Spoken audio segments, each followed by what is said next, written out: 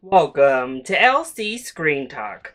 My name is Larry, and this is my review of White Boy Rick. A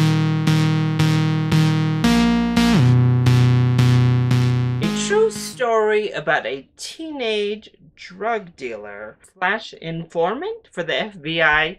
Of course, this real life true story absolutely fascinated me right from hearing about this film being made.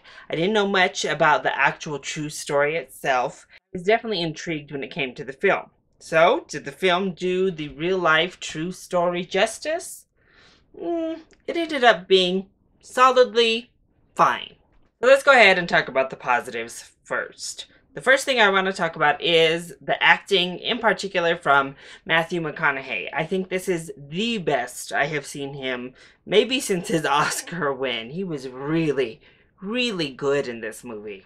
There was just so much going on with his character throughout the entire film. I think through his performance in particular, his character seemed to just have so many more layers than anyone else around him. He was a complicated, multifaceted character, and a large part of that is due to the layers and humanity and different levels that McConaughey was able to bring to him. I thought it was just a stellar performance.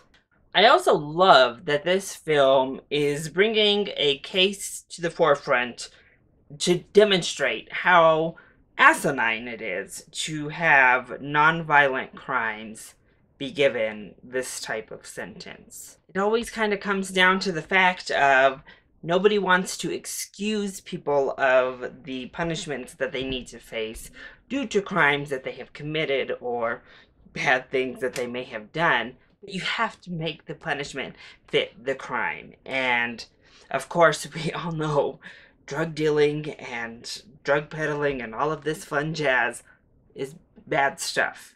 But on your first offense, getting a lifetime sentence at 17 years old, that's insanity. And there are so many more cases of the like, and many of them skew toward black males, if we're being honest. Maybe they weren't the youngest, like, kingpin in a drug ring, such as White Boy Rick, but there are plenty of black males, black females, minorities who have been given a huge sentence for nonviolent crimes across the country, as well as, of course, white folks who are also in jail for nonviolent crimes, such as White Boy Rick. But across the board, it's ridiculous. And I appreciate the film bringing to light this story of a minor who was brought in by the FBI to start in on the business, and then this happened. I also think it was definitely stylish. I think that the director added a surface level flair. I had some problems with the directing overall, but I think from a pure style standpoint, it had some nice creativity going on, and I appreciated that. What was wrong with White Boy Rick? Well, mostly the pacing. The pacing was by far the biggest problem with the film. And I think that stems from the fact that the filmmakers didn't do a good enough job in actually making us relate to or really connect with our characters. They all kind of were kept at arm's length, including Rick Jr. himself, and it made the plight and made the story, made the plot a lot less interesting because you're just going along in this plot with people that you don't necessarily really like or relate to, and it made everything drag. It seemed very slow and very long for a good portion of this film. I also wish we had maybe started a little bit younger. We pretty much start right at the point where he starts getting into the business, and I wish we would have started earlier. We get some subtext with the father and that whole storyline, but we needed more to get a better understanding of him as a person and his upbringing. And instead, again, it made him feel like a hollow caricature of an uneducated drug dealer. And that was a shame to me. I think we could have done a much better job of fleshing White Boy Rick out as a person, as a human, and it would have made him more relatable and made us more invested in what was happening to him.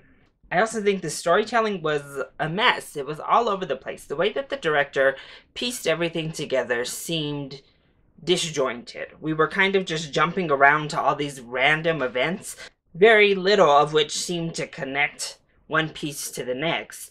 Instead, it just seemed like bop, bop, bop, bop, bopping all over this one person's journey, but it didn't flow properly. It didn't have a continuity to it that seemed like a cohesive story. The editing also didn't quite help. We were given random shots, we were given random tidbits, many of which were kind of like, why was this actually left in here? It wasn't needed. I would have preferred to get more development if we were going to be padding runtime. Then, because I didn't feel particularly invested in the characters, I do think the ending holds some weight, but we get a little bit heavy-handed near the end. It feels real ham-fisted that last 20 minutes or so, and it's just like, I don't know that we earned this leading into this final segment. So overall, I think that White Boy Rick tells a very fascinating story about an issue we don't talk about, like, at all, that needs to be brought to the forefront a lot more often. However, from a filmmaking standpoint, the narrative is pieced together in such a strange, disjointed, and ultimately non-interesting way that I think this gets a rental. The story's good, Matthew McConaughey's performance is strong, but it just never quite gels and comes together to make a strong film as a whole. So, that is my review of White Boy Rick. I hope you enjoyed it. If you did, go click like down below and subscribe to the channel so you are always up to date on our latest videos. Also, join in on the discussion. Are you excited to see White Boy Rick, or have you already seen it? If you have, let me know your thoughts in the comment section down below, or hit me up on Twitter. I love you all so much for your support. Mwah! Thank you for watching, and I'll see you next time. Bye!